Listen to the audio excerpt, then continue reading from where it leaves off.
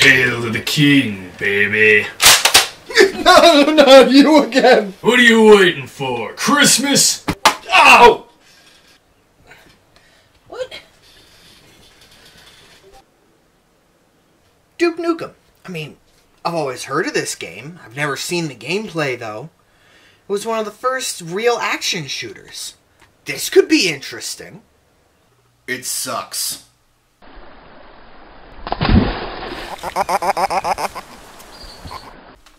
Looks like it's time for me to go postal. Alright, calm down and look at this game! It's an old DOS game that Steam had to open up DOSBox to even run. You just go left and right and pick up stuff for points. Bombs will hurt you, enemies hurt you, and it's insane to try and defeat enemies in your path before you get shot. The entire level is one giant pointless maze that never feels like you're actually accomplishing anything. There's no point in trying to open the mystery boxes because they'll probably just have a bomb in them and you could even shoot the health pickups. So I must ask, if playing a game feels like a waste of time and I can't progress through a pointless maze, why keep going? I know the argument is that games were made like this at the time, but my response is, I'd rather be doing cross-stitch.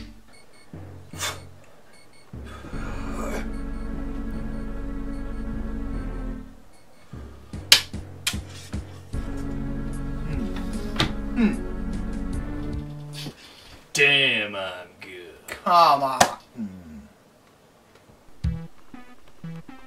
Duke Nukem 2, released ironically 2 years later. Who knows, this might be something better. Well, that's not a good sign. The game looks, sounds, and controls better than the first. I know that sounds a bit foolish when speaking about a game in which you run left and right, jump and shoot, but it really does feel more responsive. Your gun feels more impactful, you look more like the Duke that I'm familiar with. It's just a pity that this game is worse to play than the last one overall. Bombs hit across the entire screen and you have to just memorize where they are. Enemies can't be killed without being shot back even if you're careful and plan ahead. And the whole thing is still one giant maze that feels even more counterintuitive than last time. I'm sure it was amazing for its time, but in a year where Mortal Kombat 2, X-Wing, Star Fox, Day of the Tentacle, Secret of Mana, and Mega Man X were released, this game feels weak even for its time.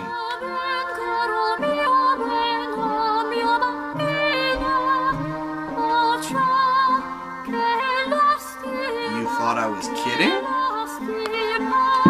Suck it down.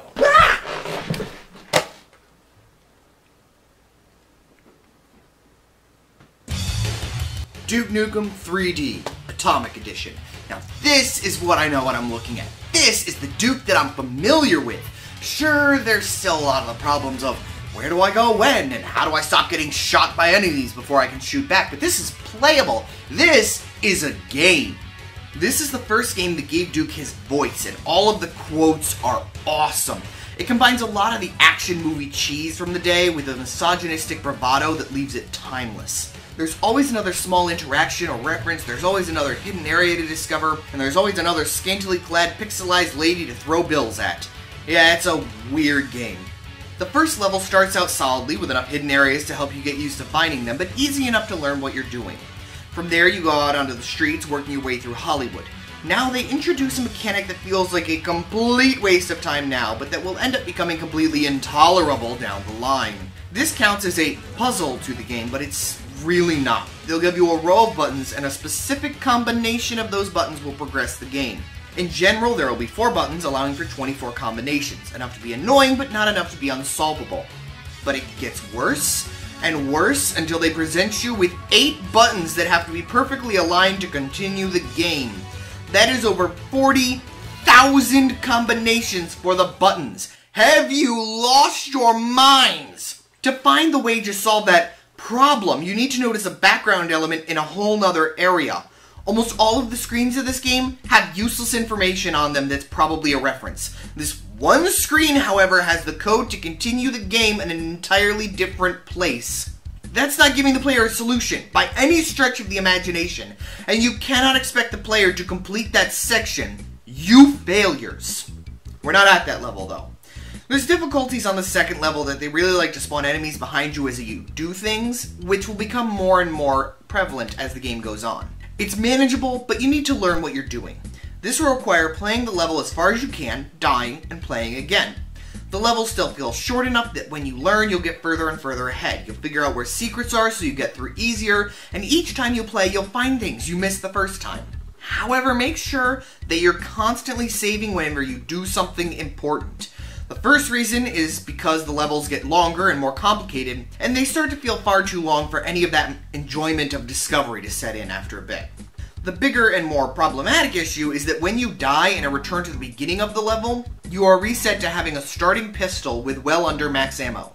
That's not enough to let you take on the enemies that you're facing at that point, and you've lost all the weapons and ammo that you've stored up and found. There's no reason to not just reset the game to your save point, no matter how far back it is, because you can't make it through the game with just the pistol. The levels feel interactive and interesting though. From the lunar base, to secret mountain hills, to nuclear launch sites, a burger joint, and even a theme park, which is the worst level. At first, the theme park seems like it's going to be amazing. You get to shoot the obnoxious mascots, jump on different rides, everything that comes to your mind when I say that's a level. But then comes the shooting gallery. You need to realize to shoot the targets in a specific order. There's nowhere in the game that gives you the pattern, and there's 120 possible patterns. If I had played this game back in 1996, when I wouldn't have been able to just look up the solution online, not a chance I would have carried on with this game. That is absolutely stupid. I was glad I could look it up and keep going though, because the game is really fun overall. Is it easy? No, not really. But it was certainly achievable. You never knew what was going to come next, so you just had to keep going. I'll definitely say, though, this game is very adult. Between the half-naked ladies everywhere, the things Duke says, the things he does to some of the bosses, definitely be mature before checking this game out. But hey, if you're immaturely mature, this is a game definitely worth discovering. Much better.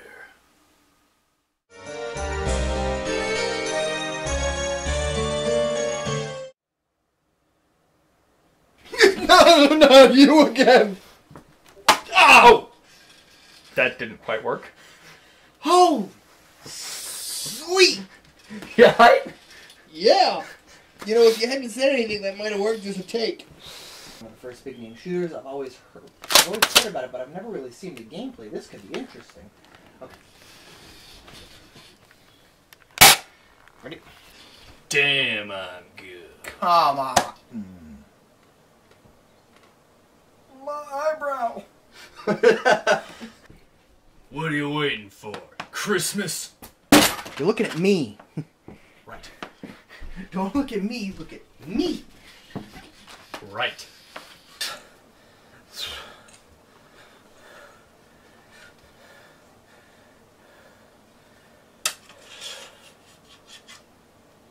Hit it in the hole, man. It's a frill. This is funny. There we go. No, it's pretty funny. It's going to the outer takes too. Shut